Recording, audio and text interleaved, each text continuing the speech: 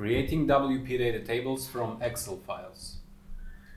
Microsoft Excel, as all of you know, is a leading software for tables, spreadsheets, everything related to tables and calculations. And of course, wpDataTables wouldn't be a fully functional tool if it wouldn't support Excel format, which it does. So in this tutorial we are going to show you how to create a wpDataTable created from existing data source, and the data source will be of course an Excel file in this case. First of all, I would like to show you this file example that I prepared for this tutorial. You can also download it from our site to follow the steps in this tutorial and to see for yourself how it works. So it has five columns: country, city, client, amount purchased, and total. So three first columns are strings. This one is an integer column, and this one is a currency or a float column. It has something like, it has 100 of rows plus the header row, so 101 row in total.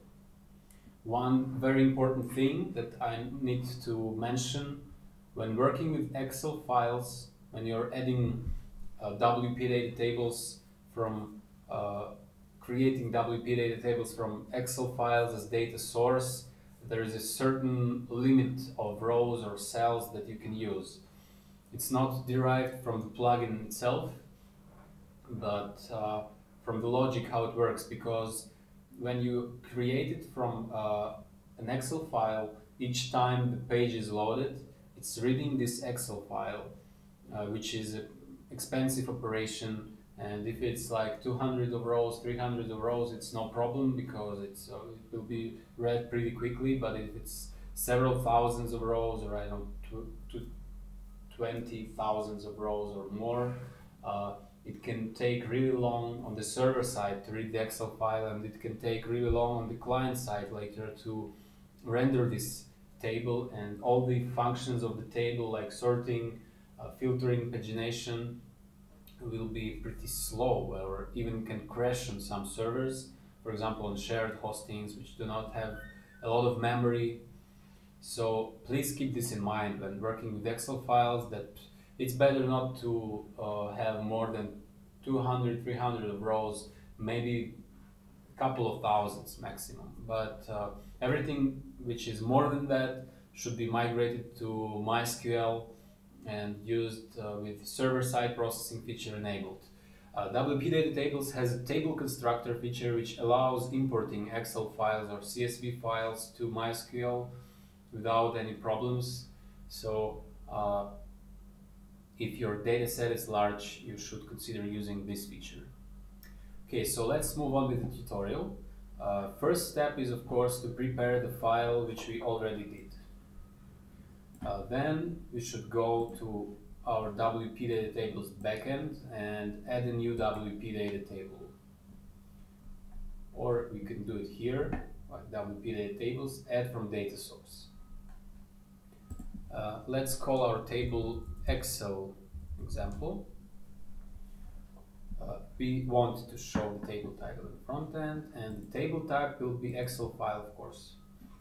Next step is to upload the file that we prepared. So we click upload file, we see media library. We already have some tables here, but we are going to go ahead and upload our example file. It's uploaded, and then we just click use in wpDataTable. So now the Excel file is uploaded and ready to use in the table.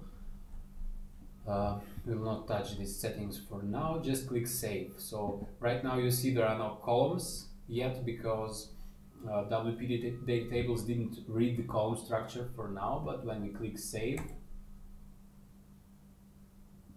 it's reloading the page because it read the file, it read the column structure, and it prepared the column blocks for us, as you can see.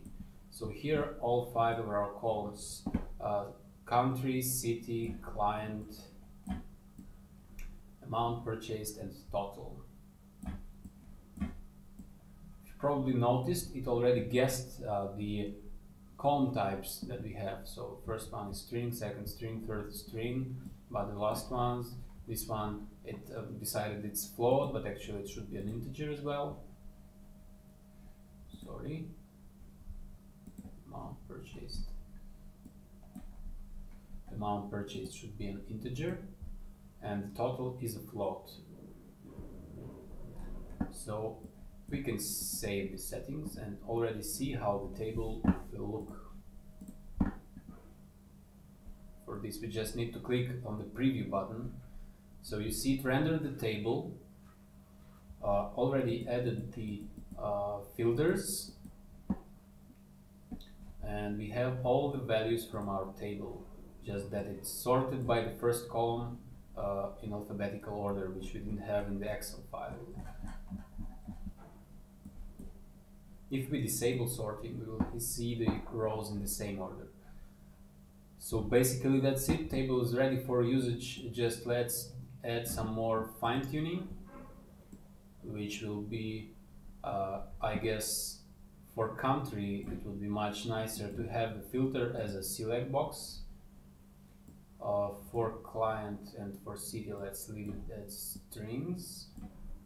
For amount purchased, let's have the filter type as number range. For total, let's have a number range as well, but also because the total stands for currency and it has $sign here in Excel, but it didn't have a $sign in the table preview. We can fix this easily with display text before option.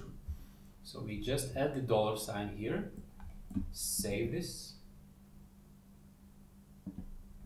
and click on preview once again.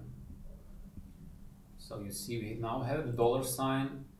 The sorting for total column still works correctly, but we also have this nice drop down here, so we can filter by country. Okay, so now the table is prepared, and there are several options of how we can now use this on our poster page. First is to copy this shortcode from here and use it on the page, but there's even a better option. We don't even need to copy anything and to remember anything. We just can remember the table title that we have here, and then we can go and add a new page or a new post, whatever. I will add a new page. I will call it Excel example. And you see that we have these two buttons here, insert the wpDataTable and insert the wpDataChart. So we don't need to remember any shortcode. We just can click on this button here. First we need to place the cursor where we want to put our table. So here is the Excel demo table. And then we click this button and we just go down to our Excel example table, click OK, and it inserts the shortcode for us. We just need to go ahead and publish. When the page is published, we just go view page, and here you go. Once it's still loading, but once it loads, we will see our Excel table. Just a couple of seconds more, it's loading some. Okay, it's loaded. So here we go.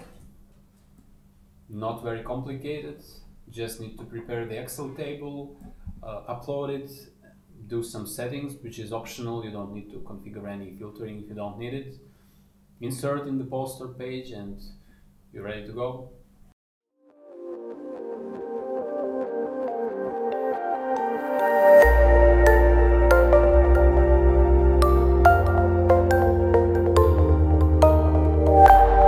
Purchase wpDataTables exclusively on Code Canyon.